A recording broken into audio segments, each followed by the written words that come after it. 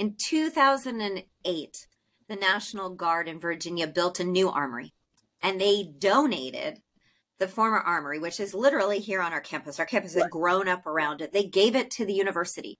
Nice. And they said, you do whatever you want to do with it. We will understand if you need to tear it down. But as we dug into the history, we realized it was the oldest National Guard armory in Virginia when it relocated.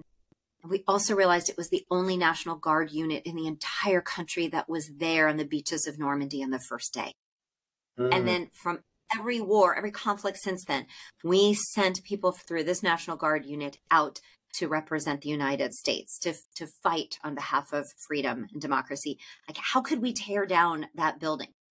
And so instead, we decided to rethink what the plan was.